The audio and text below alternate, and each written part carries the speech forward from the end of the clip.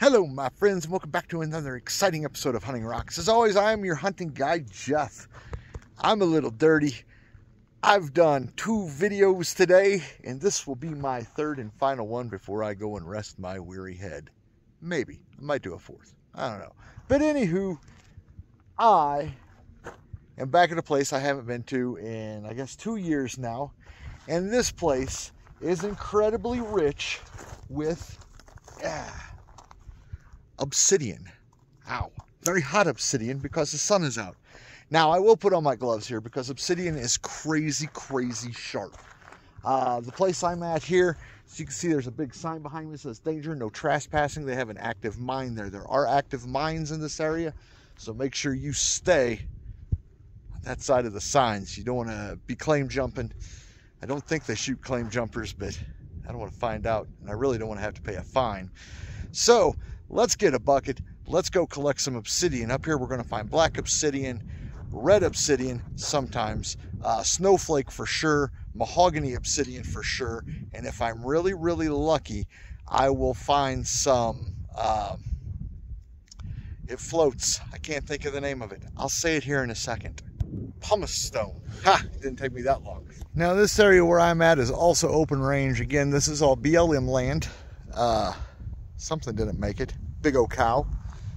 But we're going to check over here on this debris field that they have dumped. As you can see, there's decent sized chunks of obsidian just laying in the road. You have to be careful out here because this stuff will flatten your tires. It's very, very sharp. Now, most of the stuff I have found over here has always been the black obsidian. There is some snowflake that I'm seeing. Here's a nice big chunk of black obsidian. Look at the size of that thing. And then, of course, there's the snowflake like this. I'm going to go to another area also and show you what's up here. That's some of that red obsidian. A little bit of mahogany to it. You definitely do not want to wear sandals out here. As I said, obsidian is so crazy sharp that they still use it today. They'll make scalpels out of it. A lot of my friends who use obsidian, that I bring them back, they will turn it into arrowheads. They will nap with it. That's a pretty broken up piece. I'm going to leave it. A lot of fractures in it. But the way obsidian is made is whenever a volcano goes off, because it's lava essentially. It is lava, well, not essentially, it is lava. It is volcanic glass, and it was created whenever that lava hit water and almost instantly cooled. I mean, it cooled off super fast. So that's what's going on here. That's a pretty piece of snowflake. You guys can see the snowflake in there. It'll look better once it's polished up. This is, of course, rough obsidian. Nice big chunk of snowflake, actually. Here's a decent piece of mahogany, but I'll get some better mahogany here in a second. That's almost mahogany snowflake. Interesting. Let's make our way up over here, and you can see all the black in this hillside. That's all obsidian. And here's the piece of the red I was telling you guys about. I'm going to take my glove off. It's dangerous. Look how red that is. I've never found a piece bigger than that. I would love to find a big piece of the red out here at some point. Okay, let's go up to the top and look around. Well, I haven't made it to the top yet, but I found a bigger piece of red. Come here. That's pretty. That stuff is so pretty.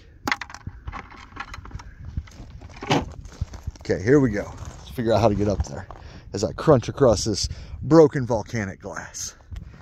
Now, what they're mining, they're not actually mining the obsidian. The obsidian is a waste product.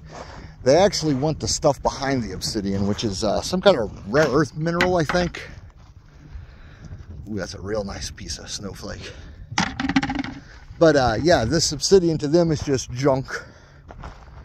They have no use for it, so it gets dumped. And they've got some big piles of it over there, but I can't get to it. Oh well. There's enough here that I don't have to worry about it. And sometimes you get really neat looking pieces like this one here. Oop. You can see that drip almost. Another nice piece of snowflake.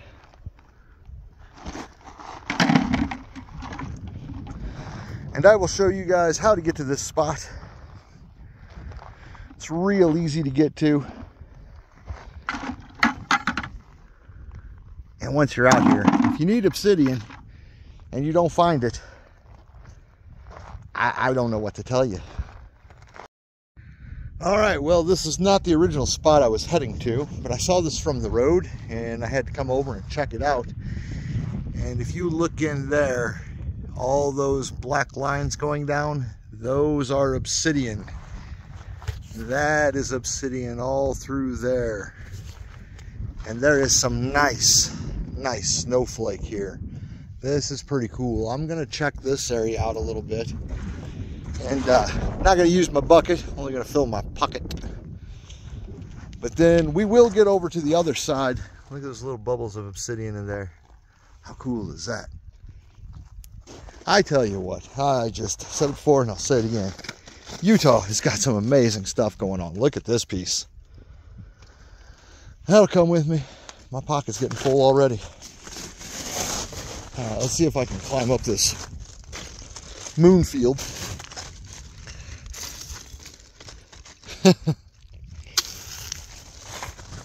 Falling on my head. Whew, that was not easy. My truck is parked back up over there. I took the easy way down. Now I'm going to take the hard way up. Maybe. I might have to turn around. But as you can see, there's just all sorts of crazy cool things littering the ground through here. I saw nothing that said I was on a mine, so I think I'm good. And if I'm not, well, then I guess I'll get in trouble. But I think I'm all right. Look at that snowflake. Oh my goodness. That's spectacular. And there's big chunks of it down here too. Holy cow. This is a neat place, guys. Look at the size of this one. That is one big massive chunk of snowflake obsidian. I don't have my gloves on, so I got to be real careful. I do not want to cut myself. But that's huge. That's another big one. That one's not as good looking, but still very cool. All right, let me get back up to the truck, get my gloves, we'll check this area out a bit, and then we'll see what coolness we can find. See if I can actually climb it or not. All right, friends, if you do decide to come out here and rock out yourself some obsidian, two things I recommend. Of course, always have your water. That's, I don't even have to recommend that. You should have that. I've got a whole case of it. But gloves, at least one unless you're shooting a video. Or I should say two unless you're shooting a video and only using one hand. And come in the morning. Don't do what I did. This is my last stop of the day. It's about almost 4 o'clock Utah time. So 5 o'clock back home in Missouri. And obsidian gets hot.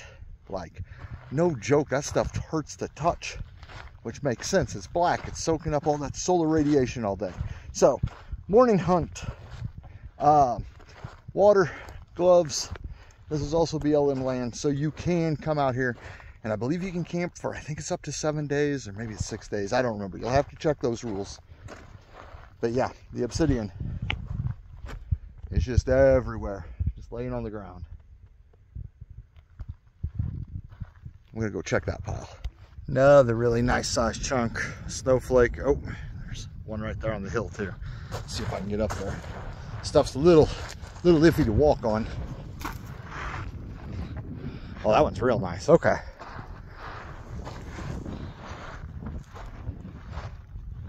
The first time I was out here, I just took whatever was obsidian. And I was super happy. Well, I've done it enough times that I'm getting real picky now. Also could be because I'm kind of tired, but you know, whatever. What if we hear? Look at that piece just sitting there. Is it a chunker or a flat? It's kind of flat, but it's natural flat. Very cool. All right, let's load this up and let's get to the last spot. Into the truck I go. Okay guys, now this area is Mahogany Obsidian rich. I will say though, whenever you come up here, you're going to need a vehicle that sits a little higher. Four-wheel drive or all-wheel drive is not needed, but it doesn't hurt to have it. But you're not going to make it up this hill with a car. It's a little rough. But anywho, let's get out there and find some Mahogany Obsidian. All right, we're heading down into the pit here. And we're going to check the sides, which there is still obsidian through there. And as you can see, very large and good sized pieces of Mahogany Obsidian. Those are all going in the bucket. I know they're all going. Some nice pieces here. It really is just picking up the obsidian.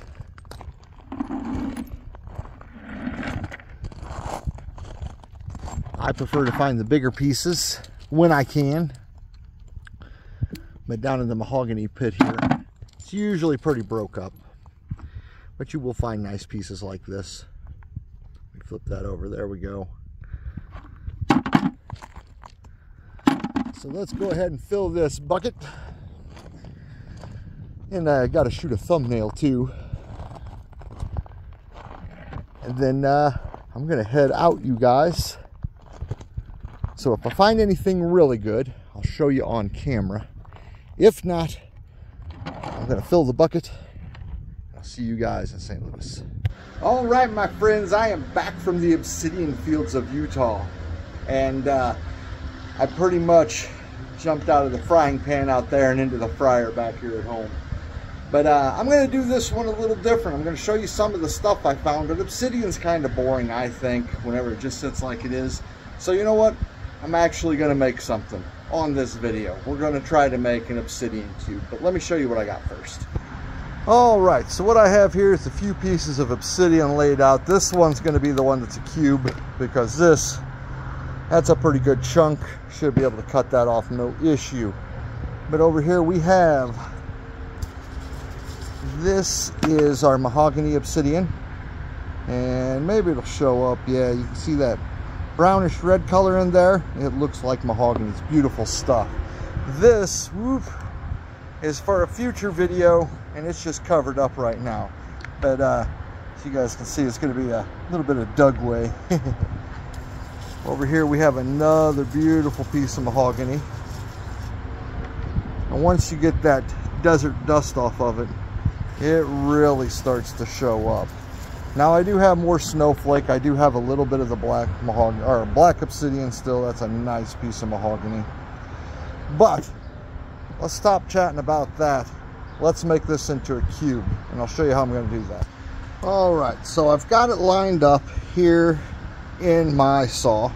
Get it all tightened down. For those of you that don't know what a cube is a it's a 3D square or 4D square, one of the two. I think, yeah, 3D square. 4D is impossible, or is it?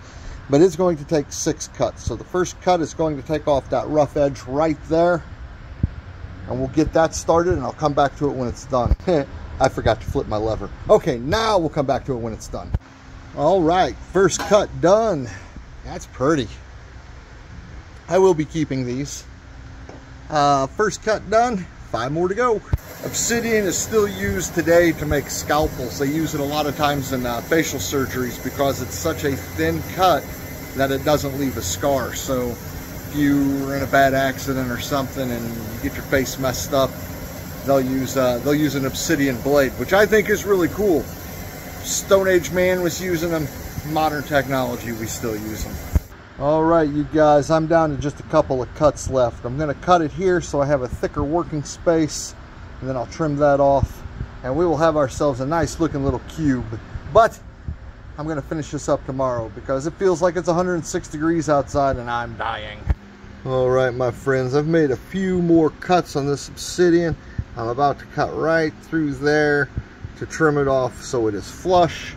To do that, I've been using my handy dandy, not Harbor Freight even, this is a Temu caliper, but it gives me close enough measurements for what I'm doing. So, check that.